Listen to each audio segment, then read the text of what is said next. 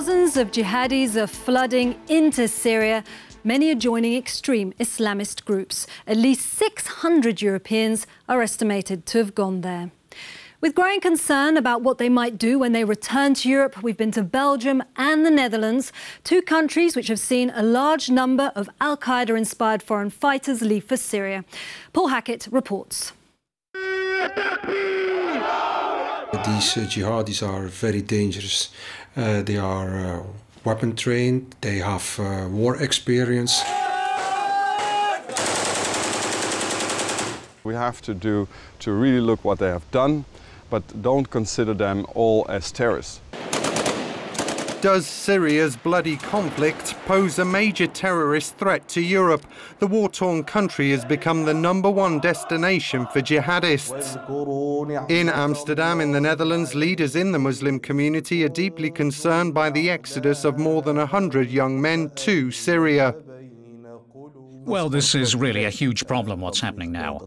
Youngsters feel a calling to go there. On the one side, I understand this, because these youngsters have this feeling of injustice. On the other side, there's this ideological movement that draws these boys there. And the situation in Syria is so complex that we don't know who they get in touch with. So in my opinion, this is a big issue. So concerned are Dutch authorities about the possibility of one of their own citizens returning from Syria and carrying out an attack. They've recently raised the terrorist threat from limited to substantial.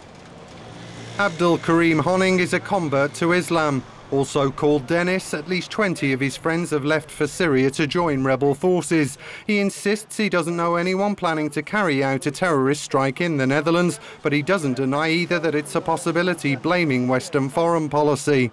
I cannot say, yeah, well, they will never do something. And I said that because Europe have to understand that they bombing places, they're fighting places. We have to understand that we're not in Europe, in a utopia far away from war. We make war, so we are war. Experts agree combating the potential risk will require a mixed approach to avoid a repeat of attacks like the London 7/7 bombings.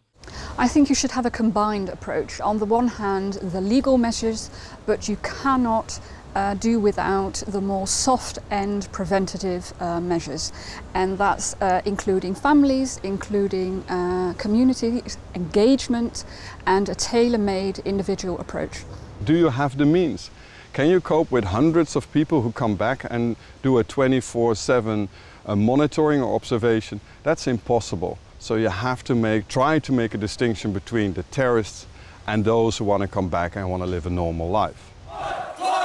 Making that distinction between the would-be terrorists and those who don't present a security threat when they return home remains one of the main challenges facing European authorities. Joining me now to discuss this issue is Majid Nawaz, a former Islamist extremist who now works to combat radicalisation, and Raffaello Pantucci, a senior research fellow on counter-terrorism at the Royal United Service Institute. Gentlemen, many thanks for joining us on the front line. Majid Nawaz, we've had a brief 360 of the situation. It all sounds rather alarmist, doesn't it? Well, I think we have very good reason to be concerned. We do know that the most effective fighting group there in Syria on the ground at the moment is the al-Qaeda-affiliated Jabhat al-Nusra. We also know that those who are inspired by their religion to go over to Syria are highly likely to join some Islamist brigade or the other. And so we should be concerned if they do come back, especially after hearing that young man, when they say things like Europe makes war, so it is war, because that's a sort of rhetoric that could transfer into operations on European soil. But there was a time when people would say that Iraq was the next, or the university of terrorism. That didn't really materialise. And so why is Syria different? Well, there's two reasons why it's different. And on Iraq, actually, it did materialise in the sense that the al-Qaeda in Iraq are now, many of them are behind the training for the Syrian al-Qaeda. They have an alliance. The other point, though, why it's so concerning is that it's even more so than Afghanistan, it's the first time we've had such numbers of Western European born and raised fighters going abroad to join jihadist or what looks like jihadist battalions. And we've never had numbers from Europe that reach these levels before ever in our history. Raffaello Pantucci, are we facing some sort of perfect storm then? I think in many ways to describe Syria as a perfect storm in terms of a potential terrorist threat coming back to Europe from a jihadist battlefield. I think that's probably a very good way of putting it. You have a situation here where you have a battlefield which has remained in a sort of stalemate for a long period of time. You have groups that are connected to al-Qaeda. You have groups that espouse a rhetoric similar to that of al-Qaeda, but aren't necessarily connected to an al-Qaeda network. And these groups and the foreign fighters who are drawn to them mean that there is a direct link between these groups and the areas where they control in Syria and the West and the European Union and certain European countries. And so these fighters provide that sort of connection. And, you know, the levels of brutality, the use of chemical weapons, the sort of international community's inability to come to a decision about what to do, it's becoming a sort of giant focus of attention. And so in many ways, yes, it does look like a sort of perfect storm. So drawing upon your own experiences, what's going on in these young guys' heads, generally young Muslim lads? Why would they want to turn against the countries they were born and raised in? Well, it begins with a comprehensive identity shift. And when that happens, as Mohammed Sadiq Khan in the video that you showed stated in his speech before the 7/7 attacks in London, he said in a thick Yorkshire accent, having been born and raised there, he said, "Your people have attacked my people." And he was referring to Iraq, a country he'd never visited. And so that's what happens, is that the identity shifts to such an extent that people no longer feel any sense of affinity to the country that they are born and raised in, and they feel more of a sense of belonging to people in third countries they've never visited because of the ideological bond they're sharing, and that's enough to motivate them to travel. And, you know, the 7/7 bombers in London, how inspirational are they now to young guys out there in Syria? Well, of course, again, to be careful, not everyone in Syria who's travelled will be with al-Qaeda, but I'm very worried.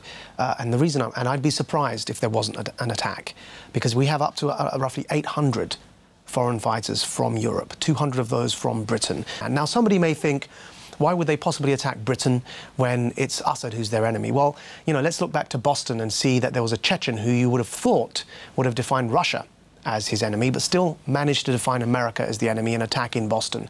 Once you adopt an ideological view and look at the world through that lens, as the young Muslim in your video said, it becomes an issue of Muslim versus non-Muslim. So it doesn't matter who you're attacking, really, as long as it has some strategic advantage to your cause. Let's not forget that terrorism is all about the display and the show and the theatre. Syria is in chaos. It's pretty easy to get in and out of the country. What's the risk of chemical weapons getting into the wrong hands? I think on the battlefield, it's possible that it might happen. If we're worried about these going beyond Syrian borders, there are a set of technical issues that will, of course, complicate matters. The sort of ones that people are particularly worried about, sarin or something else, I mean, they require special ways of transportation. And so it's difficult to see necessarily the groups would have the capacity to do that. OK. We've been looking at the threat. Now let's look at how some people are saying we should respond to this. Philip de Winter is a Belgian politician from the Flemish nationalist party Vlaams Belang. He recently visited Syria at the invitation of the country's government. He says the foreign fighters going there should be barred from returning to Europe. For the rest, it's quite dangerous. When they come back to our countries, these will be the future terrorists who will fight their jihad also over here. So I think we should do everything to keep them over there. Don't let them come back. We have to take away their citizenship, their Belgian or European citizenship. We have to take away their social security allowances. Take everything away that facilitates them to come back to our country. Majid Nawaz, briefly again, that's one response, isn't it? It's a knee-jerk reaction. It will only send these people underground and will give them every incentive to attack after that stage, because you leave them with no option, you back them into a corner. I think we need to have a more subtle approach. It's not the case of taking a sledgehammer to crack a nut. Raffaele Pantucci, the Radicalisation Awareness Network, which we saw on the report, mentioned legal challenges. What legal recourse is there? Because going into Syria, leaving Syria isn't illegal. You're right, it's very difficult to sort of create a legal framework to convict these people. You know, the passports, taking away the passports, I mean, it's a difficult one to do, but I mean, then there's a practical reason of what actual impact does it have? You know, take away the guy's passport. If he's a really determined person, he'll have a network that he can get himself a fake one and he can sneak back in that way. So what's actually been the net result? Well, then finally, and this is a question to both of you then, if we're going to do a massive rewind and we want to stop this radicalisation at source, stop young kids wanting to turn against their countries in Europe. How do you do that? Well, I was radicalised initially at the age of 16 because of our inaction and inability to do anything in Bosnia. And, you know, us standing by and watching a genocide in Srebrenica unfold led to me feeling like, well, the world doesn't care. And I believed that with Libya, with Kosovo, we learnt those lessons and we intervened in a way that was sensible, not the bluff and blunder that happened with Iraq and the invasion. So I think that, of course, there are lessons to be learnt, and our inaction in this instance could just be the very thing that lets Al-Qaeda to continue growing, because again, I believe that we missed the boat.